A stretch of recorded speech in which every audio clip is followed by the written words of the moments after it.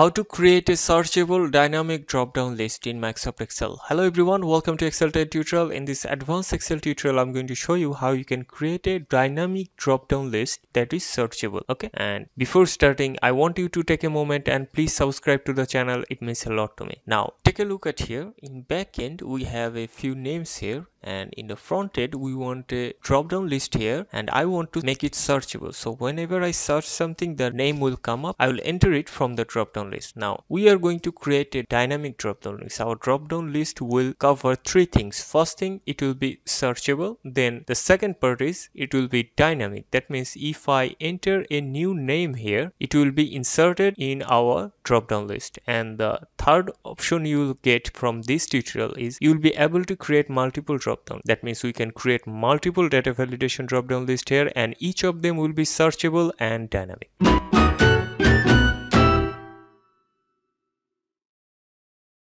So go to our backend worksheet, and I'm going to insert another column here. That will be our helper column. Let's format our data. Let's create a header. This is our helper and this is our names. Now I'm going to convert this to a table. Okay, click on insert and click table. Before that, select the entire data range, click table. My table has header and click OK. So we have converted our data into a table because we want it to be dynamic. So as we have created a table, each time we enter a data here, it will be inserted into our table and our drop down list will automatically update. That means our second option, we wanted to create a dynamic drop down list, that is already covered. It's complete. Now we need to create a searchable list. Okay, so this is our name list and this is our helper column, and let's say I want to search based on the data in cell F2. Okay, so let's write the function here. First I'm going to use the search function, write equal to and then search. If I double click here, find text, I'm going to find text from this cell. Let's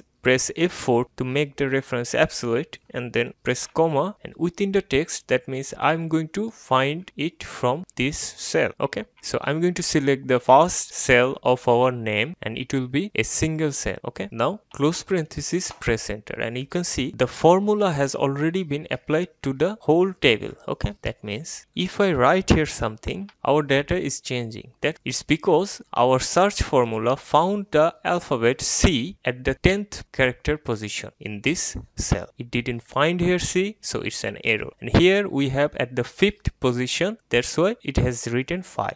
So if it finds the character inside our names, it will show us a number, and if it can't find the data, it will give us an error message. So we are going to format this a bit. I'm going to write here IsNumber because we have either number or error, so I'm going to sort it a bit.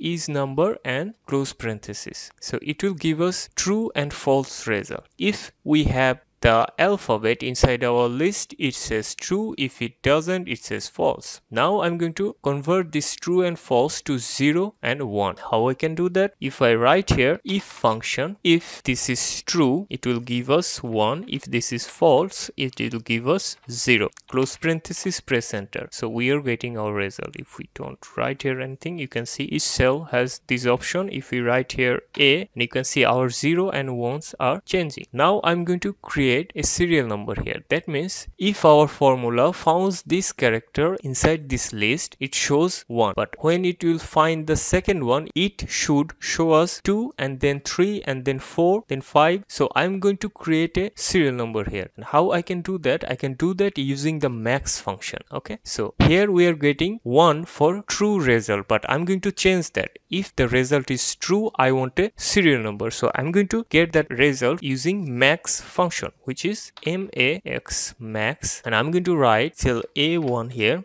and I'm going to fix that with F4 and then colon, write cell A1, and don't fix that right now, I will explain it. Okay, and now close the max function and then write +1. Okay, now if I press enter, you can see our data has been changing. So the first one we have found the result is 1, the second one is 2, and the third one is 3, and the fourth one, and you can see this one doesn't match, so it's 0, and the next one again 6. So this is how you can create a serial number of the value you find from this list. Okay, and here we can see our formula. We fixed the first reference, but we didn't fix the second reference. That's why it's moving as I intended. Okay, so our formula is ready here. Now I'm going to write here the row function because I want to extract all these matching names into this column. Okay, so write rows. Remember, it's rows function, not the row function.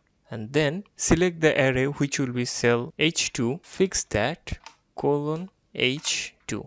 So I press enter, you can see 1. Okay, now if I drag this to, let's say, first 100 row, you can see we have a serial number here. Okay, so what we have done, we just simply count the row number and placed it inside our cell. So this is the row 1 for us because our starting row is from H2 and it's fixed. So our row number is here, but how we can extract data from these names to here? We can use the VLOOKUP formula here. If you write here VLOOKUP, so our lookup value is this one. Now it's asking for the table array. We're going to select our entire table. Okay, and you can see we get our table name here, and as we have table name, that means each time our data updated inside the table, our formula will be updated too. Okay, now press comma and the column index number will be 2, and I want to find exact match, and close parenthesis, press enter. Now if we autofill that, and you can see we are getting value and error message. Let's check if it's working. If I search here D, and our data is updating, you can see slowly we are getting our result. Okay, if I write here E, and you can see our data is updated. Now I'm going to remove this error message. So I'm going to write here if error formula here. So if you write if error, then comma, I'm going to leave it empty, close parenthesis, and press enter, and double click here to autofill, and you can see all the error message has been removed. Okay, and I have entered the data to 100 rows because this is a dynamic range. I don't know how much data I need to add here, so I'm giving some extra space here. That's why up to row 100. Okay, if you want, you can increase it or decrease it as you like. If we don't have any data here, we'll get the entire list here. Okay, so our searchable list is ready. Now we need to create this a dynamic range. Okay, how you can do that? We can do that if we count how many cell has text here. Okay, for that we are going to use the countif function, equal to countif, and now the range H2 to H100. Now make this absolute by pressing F4, and the criteria will be if it has text inside it, and for that you can write here within double quotation. If you use here the wildcard, which is question mark and then asterisk, and if I press enter, you can see it's counting. So now we can count how many cell inside this data range has text inside it. Let's change this. If I write here C, and it's filtering data, and our list is extracted here, and it has counted 6 because we have 6 cells that has text inside it. So our first part of the formula is ready. Now we need to use the offset function, and that's how we can create our dynamic name range. Now insert this within your offset function, right? Offset, the reference will be the first cell, make that absolute by pressing F4, comma, row number, press comma again for column, comma again, the height, already our formula placed here, and we're going to close parenthesis and press enter. It will give us the first name. We are not going to use this formula here, we just written it here. Now I'm going to cut it from here, and I'm going to create our dynamic name range. Okay, click on formula, click on name manager, click new, and the name will be ty_name. Okay, and the range will be this one.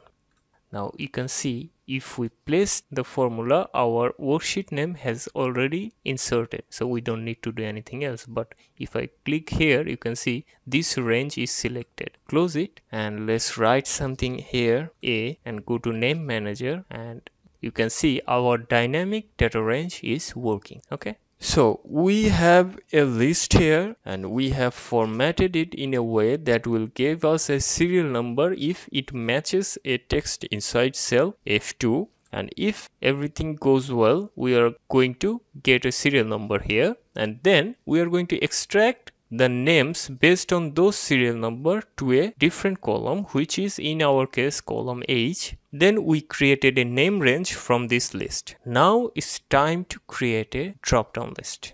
Okay, go to our front end and here click on data validation and drop down list. Click here and press F3 and you'll see our name manager here. Select the name, click OK, and here click on error alert and stop this. Uncheck that and click OK. Now we have only one thing to do. We need to make it searchable. Okay, if I write here something, it shouldn't work because this cell isn't connected to this cell in any way. The sorting or the name extraction is based on this cell. Now if we change the cell reference, right here equal to, and select the cell that has our first drop down and write something here, you can see our drop down is searchable. If we write here C, drop down is searchable. So our searchable part is already completed. Okay, this is how we can create a searchable drop down list. But the problem is, if I create more drop down list based on the same selection, the first one will work and our drop down will work. But the second one will not work. You can see the second drop down list isn't working. So we need to change only one thing. We are going to use another function and that will solve this problem, multiple drop down. Okay, go to backend. Here cell F2, this is the cell based on which our drop down list is working. If I write here 1, it doesn't do anything. If I write here A, and you can see our names has been extracted here. Now if we write here a function, write equal to and then write cell, if I double click here, you can see we have a lot of options, but I'm going to select here content. Okay, and the second parameter is optional and I'm not going to write it. And if I close parenthesis and press enter, click OK. Now what this function does, if I write something anywhere in the worksheet, let's say I'm going to write H here in cell D6. This cell isn't included in any of our formula, but if I press enter, you can see our cell F2 has changed. That's the magic of cell function. If I write anything anywhere, it will take that value inside that cell. So if I write here hi, and our text has been changed here. Okay, now let's check the magic here. In cell A2, our drop down is ready. You can see we have created the drop down list. Now if I write here C and click on the drop down, and you can see I am getting the filtered result here. Okay, I'm going to select this one. Now in the second drop down, if I write W, if I click on the drop down, there is no match, so there is no data and we didn't get any value. But if I write here G, and we have our searchable drop down working. Okay, so each of these drop downs is now working.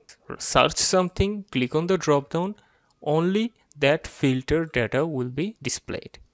Now let's check if we enter a data here, is it going to update there? So we didn't have anything on W.